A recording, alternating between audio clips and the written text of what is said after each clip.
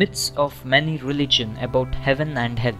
Heaven, Marx called it the carrot used by the wealthy to keep us working hard for little money. After all, the real rewards are supposed to come much later. But despite what Marx had to say, the notion of happy afterlife won't quite go away. Here are 6 pleasant resorts the righteous can look forward to in afterlife. Heaven in Judaism. As one of the oldest and most influential religions in the existence, Judaism might be expected to be the source of our most profound notions of heaven, but it isn't. In fact, there is no clear indication of a heaven or afterlife in the Jewish scriptures at all, which leads to a lot of debate on the subject.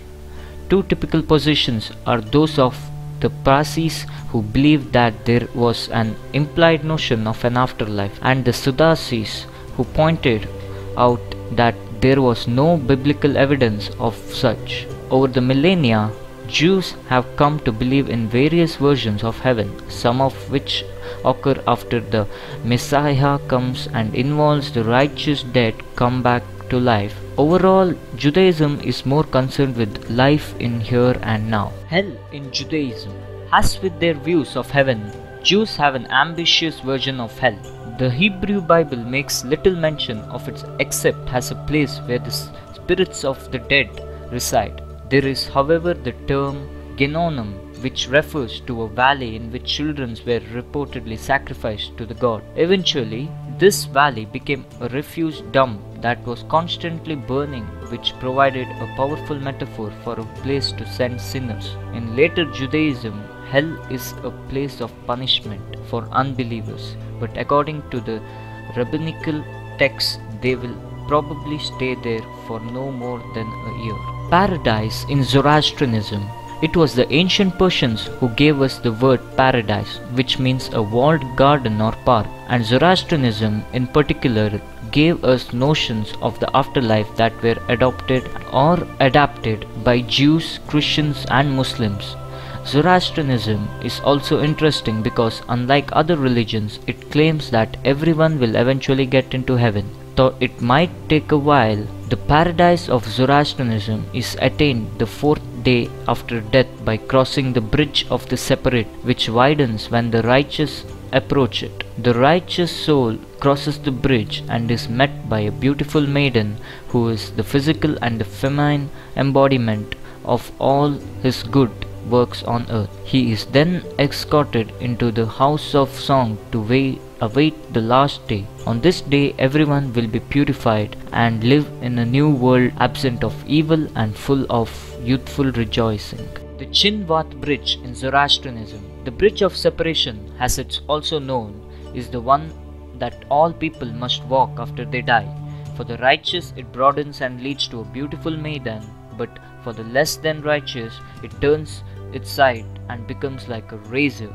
The ancient god Mitra is there with a scale to balance the good and evil deeds done during one's lifetime, and if evil deeds prevail, then the soul is tormented by an old hag before it falls off the bridge into hell.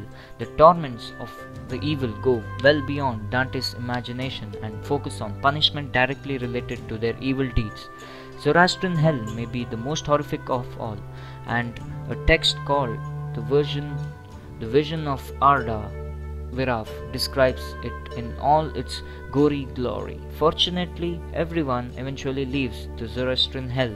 They are purified and join the righteous in the region of the god Ahura Mazda.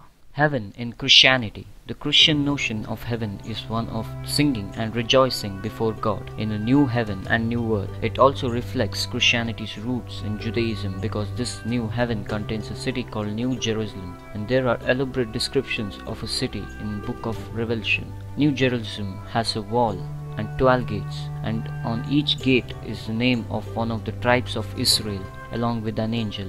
There are 12 foundations, one each for 12 apostles. In fact, we even know the size of New Jerusalem, 1,400 miles square, with a 200-foot wall. The structure itself is made of all kinds of precious stones, some of which have not even been identified on this earth. There is a river of the water of life, which flows from the God's throne, and the trees of life line the banks of the river and produce fruit every month. Believers will have God's name written on their forehead, and all the pain, tears and death will disappear forever. Hell in Christianity. Christian hell seems at one level to be a combination of the Jewish idea of Gehenna, where there is eternal burning, and Hades, where there is eternal punishment. In fact, the Greek word for hell in the New Testament is often Hades, and Jesus uses the Gehenna to indicate the place for sinners, where the fire is not quenched and the worm does not die. The book of Revelation indicates that those whose names are not found in the books of life are thrown into the lake of fire. In fact, death and Hades themselves are thrown into lake of fire in the end. In the addition to this text, Dante did much to embellish the Christian notion of hell in this inferno. Hades in Greek. Hades is actually the name of Lord of the Dead and the ruler of the netherworld, but the name became so associated with the place that the two merged. So Hades is also the place the dead go. Hades rules this world with Persephone, whom he abducted from earth goddess Demeter, and a number of other figures such as Thanatos, Hypnos, Charon and Cerberus. Hades represents the place of eternal punishment for the evildoers, where the sinners are put on horrifying display. Such examples include Titios, bound while a vulture eats his liver, Tantalus, thirsty and hungry but unable to eat the fruit just above his head or drink the water at his feet, Cispius, forced to push a rock up a hill only to have it rolled back again for eternity. Paradise in Islam. The Islamic version of heaven is a paradise for those whose good works have outweighed the bad, as determined by the straight path laid out in the Quran. Heaven is a garden where the faithful lie upon couches in a climate-controlled environment surrounded by bashful, dark-eyed virgins, just as the shattered eggs of ostriches. They will drink from the crystal goblets and silver vessels as immortal youths hover about them, looking like scattered pearls. The believers will be clothed in green silk and brocade and will wear silver bracelets, and they will drink a pure draught drawn from Allah's own source as a reward for their striving and patience. Hell in Islam. The Quran, the sacred text of Islam, usually speaks of heaven and hell in the same passage. Perhaps in order to provide a dramatic contrast, hell is often described as an evil resting place and the fire, but the fire is just the beginning of the torment in hell, because the fire is like a wall enclosing the wicked, and when they cry out they are showered with water as hot as molten brass, which scalds their faces. It gets worse. The unbelievers wear garments of fire and are lashed with rods of iron, and if they try to escape, they are dragged back and told to taste the torment of the conflagration. Moksha in Hinduism. Eastern religions don't really have a notion of heaven like those in the West. Instead, they usually offer some kind of a release from illusion and suffering in the present world. The Hindu Upanishads are philosophical portion of the Vedas. Hinduism, the oldest sacred text, in them the notion of the self and afterlife are developed. According to the Upanishads, our actions connect us in this world of appearance, which is in fact illusory, and the real is Brahman, the ultimate reality that transcends our sensory experience. Unfortunately, we live in ignorance of Brahman and act according to our illusions. This action causes us to participate in the cycle of death and rebirth, from which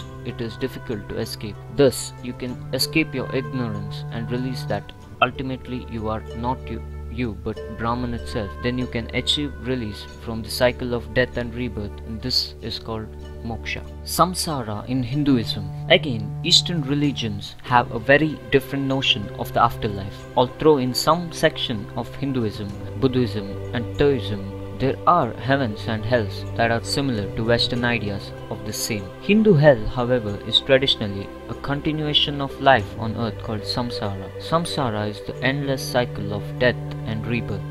that is the result of our ignorance of the ultimate reality of the universe. The word means to wander across, as in lifetimes, and samsara is the result of karma or actions taken in this life that will determine the nature of one's rebirth and caste one is born into. Nirvana in Buddhism.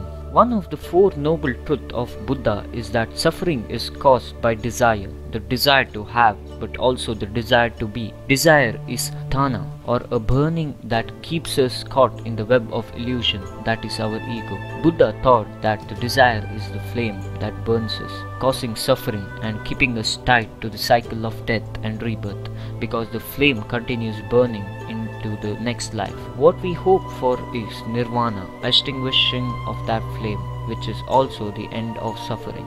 The Bardo in Tibetan Buddhism.